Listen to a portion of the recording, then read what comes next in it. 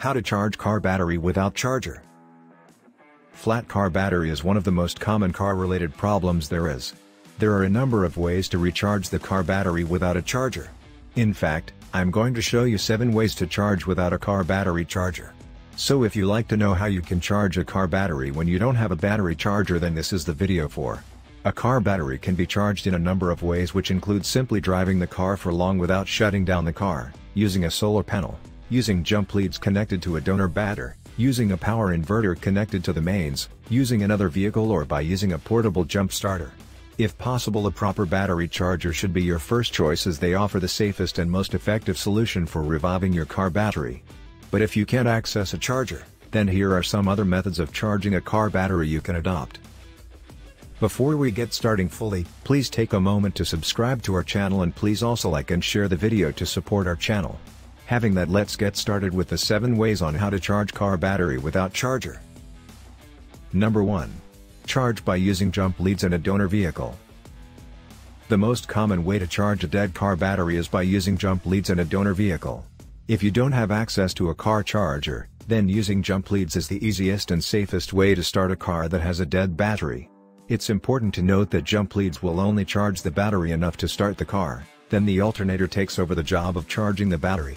If there is a problem with the battery charging system in your car and the battery won't charge, then using jump leads is not going to work. Battery charging cables transfer power to a dead battery. When using jump leads, it's important that you read the owner's manual for both vehicles before hooking up the leads. Modern vehicles have complicated electrical systems, meaning jump leads need to be connected in a certain order to avoid causing damage. Here are a few tips for successfully jump starting a car. Tip 1. Before you connect up the jump leads, check that the battery terminals on the dead battery are clean and free from dirt and corrosion.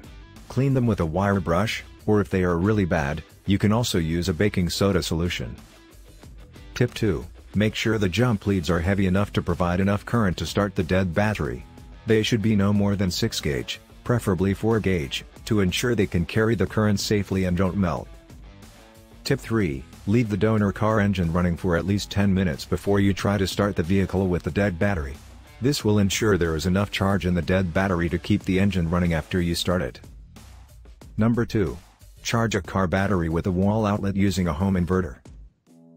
Using a home inverter to charge up your car battery isn't a very well-known method and required some more equipment. You shouldn't use this method frequently, you can use it once in a while. Inverters are the electrical device that used to convert alternate current, AC, that provided from a wall outlet to the direct current, DC, that is supported by car battery. Here is how to apply this method. Step 1. The first thing, the inverter should be disconnected from the power supply before setting up connections. Connect the negative port of the battery to the black wire of the inverter, and the positive port should be connected to the red port of the positive port of the inverter. Step 2. Double check the connections and make sure that it is as above, then plug the inverter into the power outlet. Step 3. The high power supply that coming from inverters may charge the battery from 1.5 to 3 hours. This easy method should only be used when you are in a hurry. Number 3. Use a battery isolator to charge the battery. Battery isolators are a popular choice among RV drivers and regular campers. When installed, a battery isolator allows you to charge a secondary battery using the electrical power from a vehicle's alternator. A battery isolator works by sending some of the electricity generated by the alternator to a second battery. It's not the best way of charging a completely flat battery, as it doesn't provide as much current as a dedicated charger would. This is because when the vehicle is running, the alternator also has to charge the primary car battery and supply power to the various auxiliary systems installed in the vehicle. However, it is a good way of topping up a 12 volts car battery that you may be using as a power source in an RV or on a campsite. They can also be used along with solar panels as an alternative way to charge a secondary battery. Number 4. Use a solar panel. Another common method of charging a car battery is by using a solar panel or solar battery charger. This type of charger is actually fairly easy to make and is safe to use if you know a bit about things like voltage and amps. It's not the best way to charge a car battery, especially if the battery is totally dead. Charging a battery that is totally dead can take around 8 hours, depending on the size of the battery and the amount of current that the solar panel can produce. If you decide to use a solar panel to charge your car battery, then it's very important that you know what you are doing. You can't just connect up the solar panel cables to the battery and walk away. There are a few different ways of hooking up a standalone solar panel to your car battery, but at the very least recommend using a solar charge controller. I will link my recommended one in the description box below this video.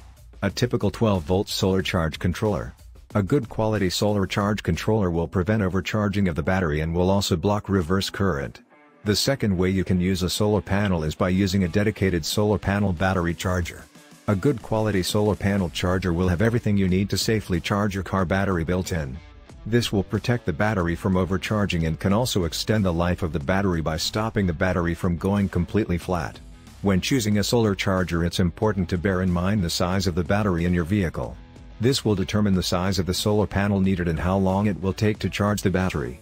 For example, a 100-watt solar panel charger will generate around 6 amps. This would be sufficient to charge a car battery from flat in around 8 to 10 hours. Number 5. Use a home UPS inverter. A UPS inverter can be used to convert DC battery power to AC power. They generally are installed so that a 12 volts battery source, such as an inverter battery, can be used as a backup power source in a home or business. A home inverter battery is a battery that you can use to power things around your home for a short period of time, like during a power cut. The most popular type of inverter battery is a tall tubular inverter battery. They are commonly used as backup power supplies in homes, RVs and on campsites. If you've got access to a UPS inverter, you can sometimes use it to charge a car battery. Before you start, check the inverter handbook and be sure that it can charge a car battery safely. Most inverters will have safety features built in to monitor the voltage of the battery and prevent overcharging and overheating, but you should always be sure before you start charging.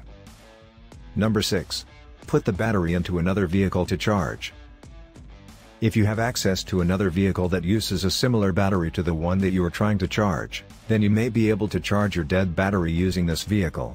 This isn't the best way to charge a battery, but it can work sometimes, especially on older vehicles that have less complicated electronics. It's also a good way of charging a car battery that you may use for camping or in an RV. Before you swap over the batteries, there are a few things that you need to check first. 1. Make sure that the dead battery is a similar shape and size to the battery in the other vehicle.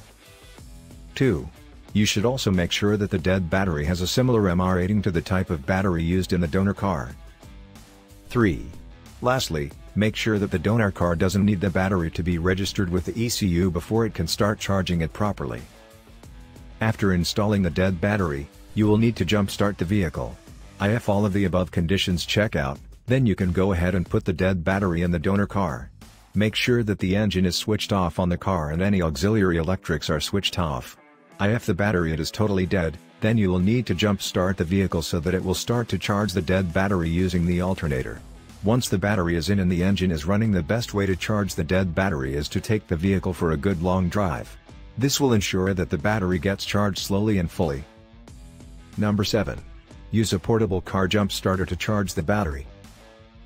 Technically, you're not using the jump starter to charge the battery, but it is used to start the process. Once the engine is started, then the alternator will take over the process of charging the battery while the car engine is running. Here are a few tips when using a jump starter. 1. Check the condition of the battery before you start.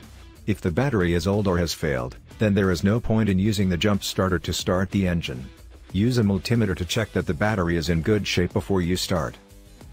2. Turn off or disconnect all of the auxiliary electrical systems in the vehicle, such as lights, audio equipment, phone chargers, and air conditioning.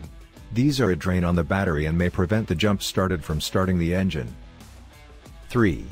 Make sure that the existing battery terminals are clean and free from corrosion before hooking up the jump starter. 4. Always connect the jump starter with the ignition turned off to ensure you don't damage the vehicle electronics. I hope this video is helpful to you. I will link my recommended car battery charger and other product I mentioned in the description of this video. Please don't forget to subscribe, like, share this video to support our channel.